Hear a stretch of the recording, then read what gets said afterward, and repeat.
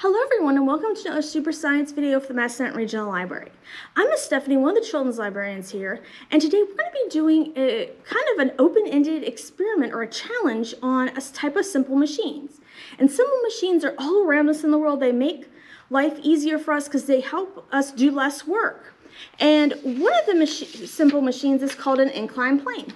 And an inclined plane is, it turns at a slant or an angle, as you can see here, and you can move an object from a lower level to a higher level, and it makes it easier to do that.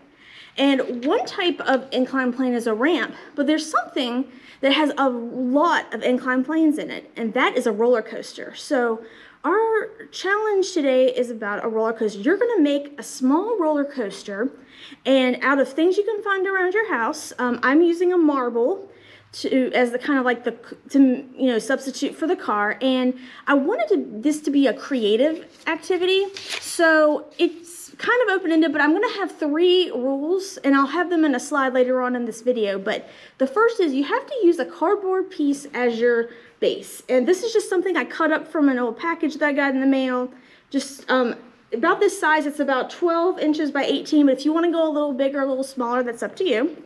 Then the next one is that your marble must end up in a cup.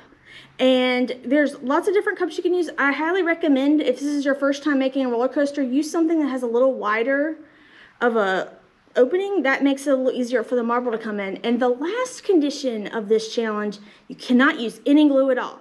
You can use tape. There's lots of different tapes. We've got some duct tape. We've got electrical painter's tape works. Masking tape works. If you want to use Scotch tape, that's great.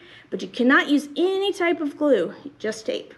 And here's a couple other things that you might be able to use around your house. And if you can think of something else, that's great. Just make sure you have your adults' permission to do it. Some of the other things are like paper towel rolls, like a toilet paper roll, straws.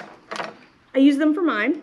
A paper plate that you can cut into smaller pieces for a track, or aluminum foil, which you can kind of make a track as well.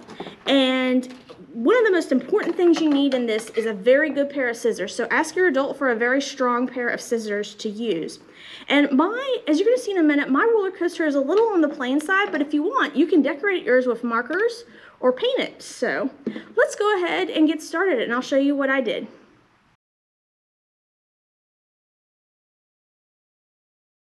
Alright guys, this is the roller coaster I made. It took me a couple hours to do it, and I wasn't gonna like show you all 2 hours that it took to make it, but I did want to kind of show you what I did. And something about science is that good scientists, they share what they've learned with other scientists, the mistakes they made, and hopefully me telling you the mistakes I made when I made this will help you make it easier for you to build your roller coaster.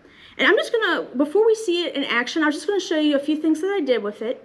Some of the problems I had is that it was too wobbly at first, and I had made the inclined planes on this too steep, so the marble was flying off the tracks.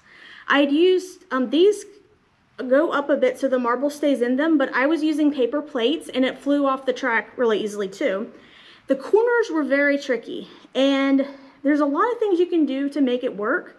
What I did is I kind of have this tall wall so it won't fly off the track, which was a problem I had a lot when I was doing it, and just kind of like make sure that everything tilts down to get it to work. And let's see, what else? Tape is your friend.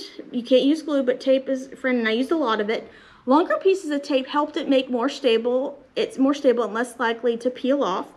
As you can see, the straws were a good stabilizer because I didn't use them and it was really wobbly, and sometimes the track would fall off, or it just like it would just stop because it wouldn't work. And there was one more thing I wanted to tell you guys that, it might not look pretty, but it's how well it works. And you want to build it one track at a time. You want to make sure you have a very good base first, because I didn't do that. I tried to build it like the base and then the track, and then the base and the track. But I would recommend doing all of your base first. I used paper towel rolls for my base, but you can find other things around your house that would work well as a base too. So here it is. Let's see it in action. Okay, so we're going to get a close-up view of this roller coaster in action, and I took the camera off the tripod, so things are going to be a little wobbly. So let's put the marble in and let's see those inclined planes in action. Going down the corner.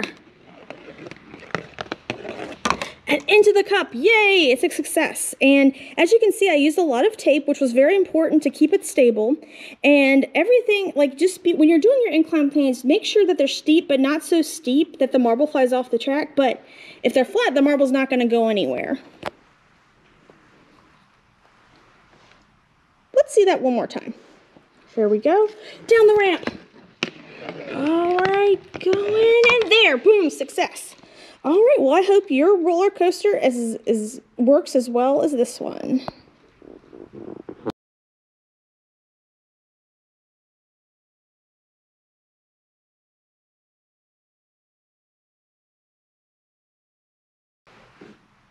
All right, everyone, I hope you had a great time making your roller coaster, and I hope it is a success. And before we end this video, I just wanted to share a few books that I found while I was making it. The first is called You Must Be This Tall by Steve Reinberg. And this is a short but fun story of a snake's effort to ride a roller coaster, because the pig won't let him on because he is too short.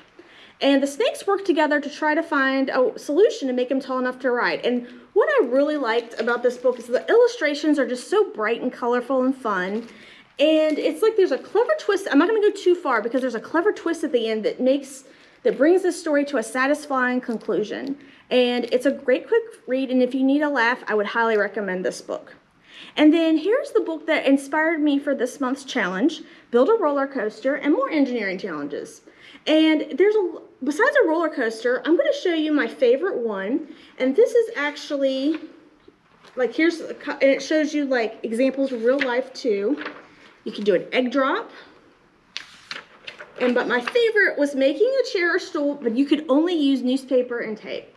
And what I liked is this is like, it's like kind of like an inspiration. It's not telling you what to do. It's just trying to kind of get you thinking outside the box. Because a lot of science, like, you can't just follow a list of instructions. You have to kind of experiment and think around to make something that'll work. And overall, it is a great book to inspire new scientific ideas and inventions. And I hope you find a challenge in here that you enjoy. Thank you again for joining me for this month's Super Science video. I look forward to sharing more for you soon. Have a good day. Bye.